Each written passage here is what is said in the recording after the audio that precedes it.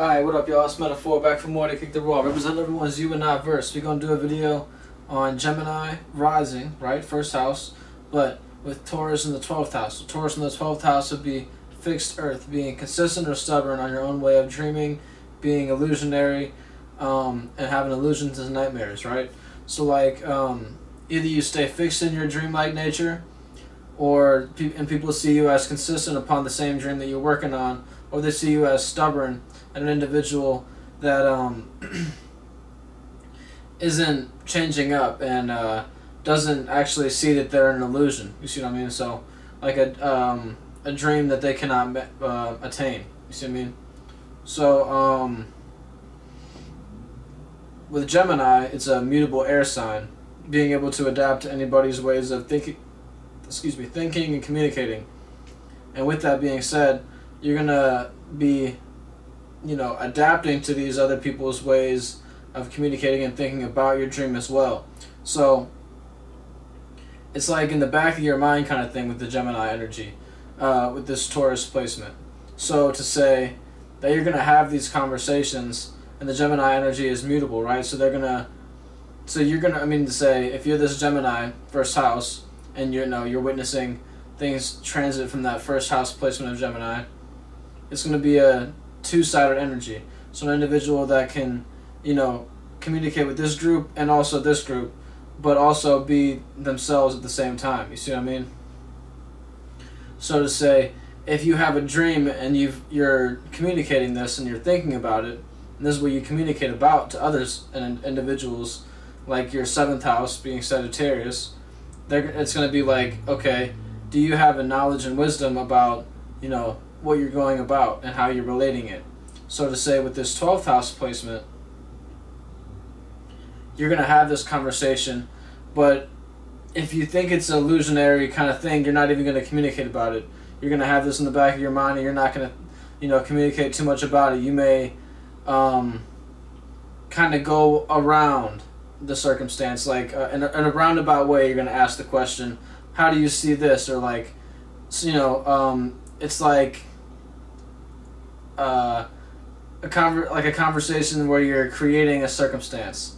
And I'm thinking about an individual, say like, okay, imagine it was this individual doing this thing. What would you think about them? Or like, you see an individual doing your dream, and you say, what do you think it took for them to achieve this, and things of that nature. And then boom, you may research things about that in your personal life and say, okay, do I have these personal attributes, and would I be able to relate to this? You see what I mean? Would I be able to be mutable, right? Be able to, like I say, relatable, and I be able to think in this facet of life. So to say, if you were an individual that wants to write books for a living, you're gonna figure out, okay, the individual that wrote all the Harry Potter books, what did she go through to become an author, and also what attributes did she, exploit, so to speak, or like what attributes did she need to actually create this novel series and become so successful? Like, what steps did they take? You see what I mean? And with this, like I say, your 12th house being Taurus, it's a dream about a Venus-like nature, right? It's like a dream of like a dream that you can love, a dream that you can hold and manifest in reality. So if you can't bring this into real reality, it's going to be difficult with your 12th house placement. So you want to kind of have a dream that, if it's that far out, you want to have something that can also stabilize it in reality. So like, if you create this fantasy realm within your book series, right, like Harry Potter, you need to publish these books and actually put them out and have people, experience your fantasy land. You see what I mean? So like, that's actually a great way to look at the Gemini energy, as the first house being an individual that thinks and relates to others. You see what I mean?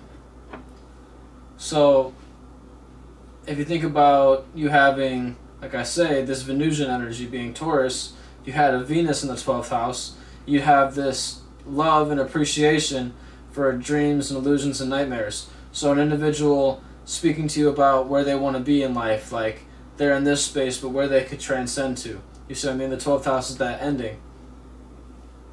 Like, what is your final goal? That's the things that you like to make sense about within another individual, or within yourself as well. So that's what I mean by, you know, you talking to individuals about individual that you see already in this space. And you think about, like I say, this Venus here, being able to appreciate and have value in people, places, and things. It's gonna be like, what's your dream person? Like, what do you appreciate about an individual, and what attributes do they have within that dream? What is your dream place of living? These are things that you can attribute to this 12th house. So it's like kind of like you being in another space.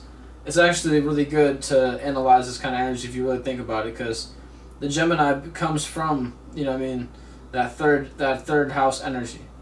That energy that's before the second house. I mean, after the second house, but before the 4th house. So it's like being an individual that, like, having that value, that second house, and then being in between that privacy. So what do you value, and what's your privacy, and that little in between, and that's what kind of creates that Gemini energy. So, like, to say a Gemini can have a conversation, you don't know what's going on in the back of their mind, but they're going to bring it to the forefront if it's warranted, if it's they can bring value to themselves by bringing this up in the conversation. Is it very private, and do they have to be one-on-one with you? Is the Gemini, you know, gonna say, like, look, we can talk about this, but talk about it later when there's less people, things like that. So that's a way to look at it with the Venusian energy there.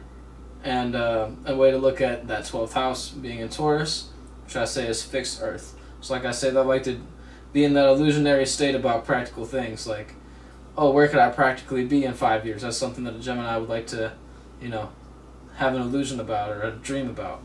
And, you know, if things aren't going really right in your life, then boom, that could be that nightmare on top of that.